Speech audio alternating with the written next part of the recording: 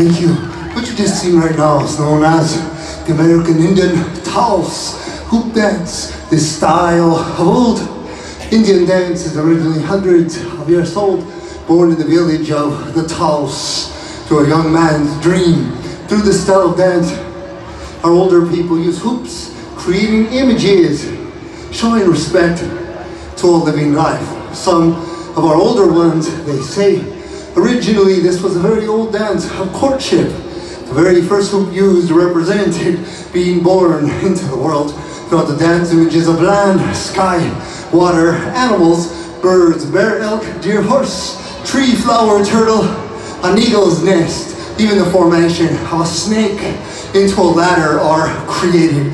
Here to my right, this adobe home structure dwelling.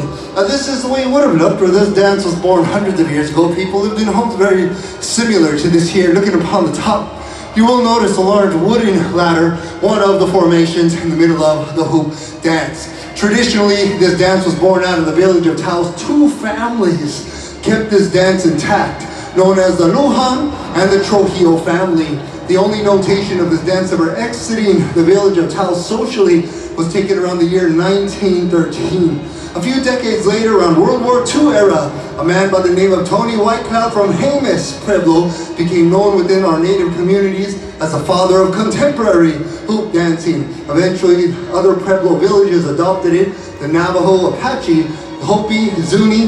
The dance slowly spread from the southwest into Oklahoma. Between the 1940s and 1970s, many tribes had adopted the dance, slowly moving its way into the Dakotas. Traditionally, 1, 3 to even 5 hoops was used in a traditional manner. As other tribes adopted the dance, more hoops were added for more flash.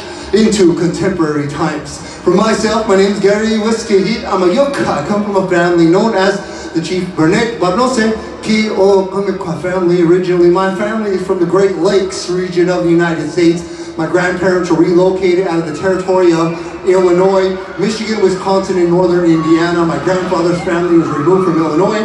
My grandmother's family was removed from northern Indiana, southern Michigan. Eventually, they ended up as prisoners of war in Kansas. Today, most people hear the word reservation. Reservations, historically, it is a sensitive topic, but they were actually jails. And reservations today are documented as the poorest places in the United States with very complicated issues even today in modern time. We are one of 4 federal tribal reservations in Kansas known as the Prairie Band Potawatomi Indian Reservation, where family tribe today reside. Back there behind you, for those of you a little interested in history or curious, there's some photographs back there documented through the Smithsonian Museum and the Library of Congress in Washington, D.C. In those photographs, they are all pictures of my family, my father, grandfather, great-grandparents, and my grandmothers back home on the reservation where they lived.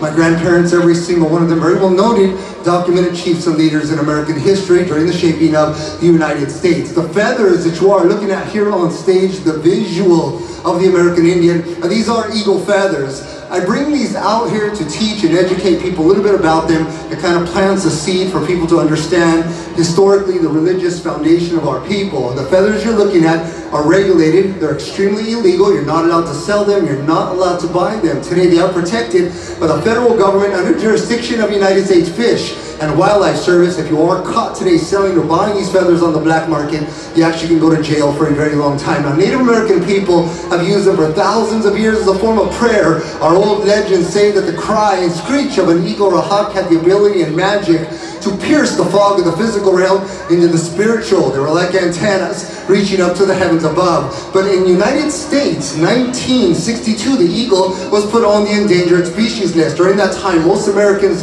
in the United States did not know or realize, but it was a federal law that Native American Indians within the United States having dual citizenship were not allowed to practice religious ceremony freely through the 1970s. If you think about it, just a little over 40 years ago, if you were an American Indian caught doing specific ceremonies or what they felt were causing trouble, you actually could be imprisoned. Many American Indians and our families continued anyways as they hid them underground. Many of them also fought for civil and religious rights. Up until the year 1978, the ban was lifted by President Jimmy Carter, who passed the Freedom of Religious Act only for American Indians. Now today, in order to carry the feathers you are viewing here today legally, you must be a true-blooded tribal member documented from reservation enrollment to carry them legally within the United States, First Nation, Canadian, and Alaskan Natives. The feathers to my left come from a bald eagle. The ones to my right come from a golden eagle. Again, everyone, my name is Gary Whiskey. I'm a Yuk. I'm an enrolled tribal member of the Prairie Band Potawatomi Reservation of northeastern Kansas. Out of the entire United States population, it is estimated that less than 2 million are American Indians. Over 6 million Americans identify as Native American history or in their genealogy and families. Historically, reservations were documented in a jail system.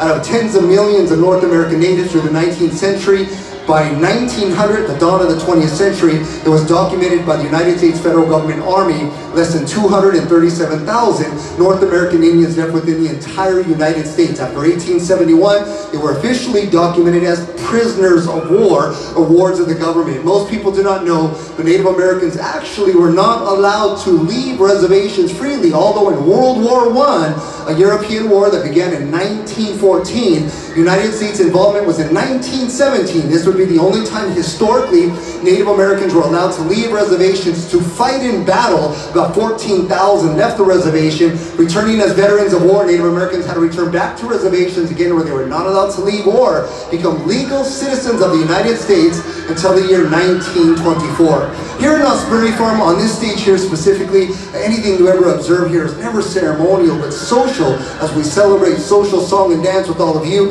the beautiful cultures around the world in a way of friendship, harmony, and healing. We thank you very, very much for being here today. If you have any questions about anything or would like to look into my family, you can look our family up in a very small documentary through Sundance, also through National Geographic's under my family's name, Smoke That Travels. To all of you out there, thank you so much. I know it's cold out there. Thank you all for sitting in this cold weather for the show. Thank you very much and have a great day here at Knott's Berry Farm. Thank you.